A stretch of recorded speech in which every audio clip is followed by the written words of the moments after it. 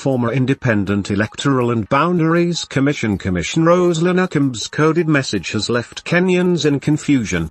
Akombe posted the message on her official Twitter handle, moments after IEBC Chairman Wafula Chebukati left office.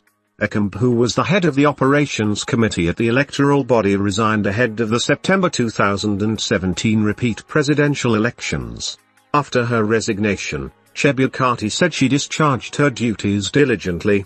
According to Chebukati, Akombe discharged the duty with no purpose but for the love of her country and the urge to see democracy thrive in Kenya.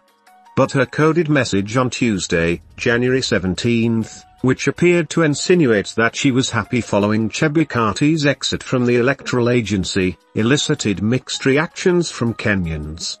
Akombe posted, "Everything has an end, eventually.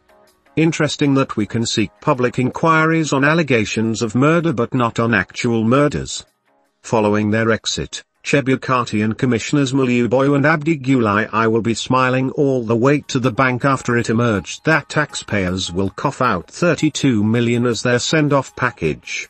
Chebukati will take home 12 million while the two commissioners will get 10 million. This is in line with the provisions of the Salaries and Remuneration Commission concerning gratuity and pension.